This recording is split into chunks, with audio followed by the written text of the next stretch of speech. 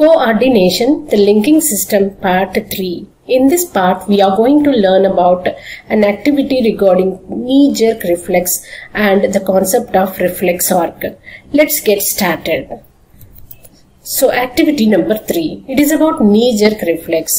Observe this picture, students. A girl is in sitting position with her legs hanging down. Doctor is striking below her kneecap with his right hand. His left hand is firmly grasping the leg.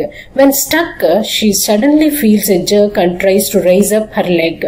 But she cannot do this because doctor is firmly grasping her leg. So we notice contraction in the leg muscles. That is, the doctor notices contraction in the leg muscles. However best she tries, she cannot avoid this contraction. She cannot prevent this response. Such responses which occur without our knowledge are called as involuntary responses.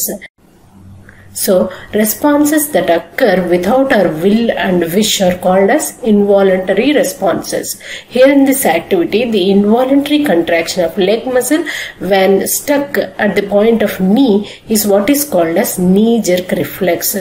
So, knee దగ్గర hit చేసినప్పుడు leg లో వచ్చే ఆ contraction నే involuntary contraction నే ఏమంటారంటే నీ jerk reflex అంటారు. Got it. Now look at this picture. We find a girl kicking a ball in the playground. This is an example of voluntary response because the girl knows in which direction she has to send the ball to make her team win the match. So she makes conscious effort to send the ball in that direction. Such responses which occur under conscious control are called as voluntary responses. So the responses which occur consciously are voluntary responses, and that occur without her conscious effort are called as involuntary responses. Got it? So this is about activity number 3. Now let us consolidate our understanding. What is the difference between involuntary responses and voluntary responses? Involuntary responses, they occur all of a sudden without our knowledge. We have no conscious control over them. Why we have no conscious control? Because the pathways don't extend up to brain. They occur inside spinal cord. Because they don't go up to brain, they are short pathways. Nerve pathways involved are very short because they don't go up to brain. As they are not going to brain, we are not aware of them. And as they are not going to the brain, they are very small and they end up in spinal cord. Got it?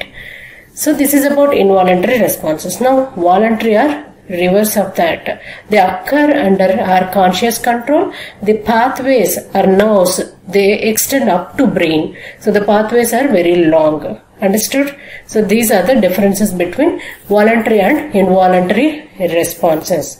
Now let us come to the reflex arc. Let us understand this picture first.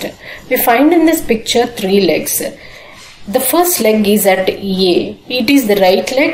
It is about to strike a sharp stone. After striking, the leg immediately raises up. Second leg shows the raised position of that right leg. Next, third leg is the left leg. It presses against the ground so firmly that the person does not fall down during this time. That is, it balances the body during this time when the first leg raises up. We call the first leg as first leg as detector. It detects the sharp stone. This sharp stone is the stimulus. For this stimulus, 2 movements occurred as responses. That is, the first leg raises up, this leg raises up, and the left leg presses against the ground to balance the body. Here, this pathway, this total pathway is completed within spinal cord. Such short pathways which occur within spinal cord are called as reflex arcs. It is shown in the picture as pathway A, B, C, D, E, F, G, H, I. This whole pathway is divided into 3 portions. The first portion is A, B, C, D. This is sensory pathway. The pathway EFGHI is effector pathway or motor pathway. The neurons lying between D and E are called as association neurons. These neurons process the information reaching from sensory pathway, that is A, B, C, D, and generate responses and send commands through motor pathway, that is E, F, G, H, I. So, in this pathway, the sensory part is at the dorsal side and the motor part is at the ventral side of the spinal cord. So now what is the definition of reflex arc?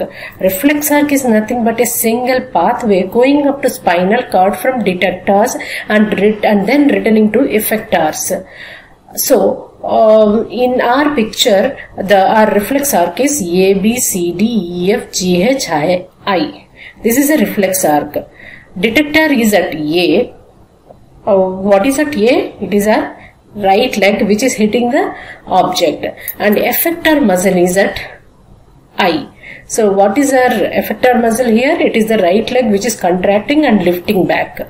Okay, so A is the detector and I is the effector. The pathway that runs between A and I is what is called as reflex arc.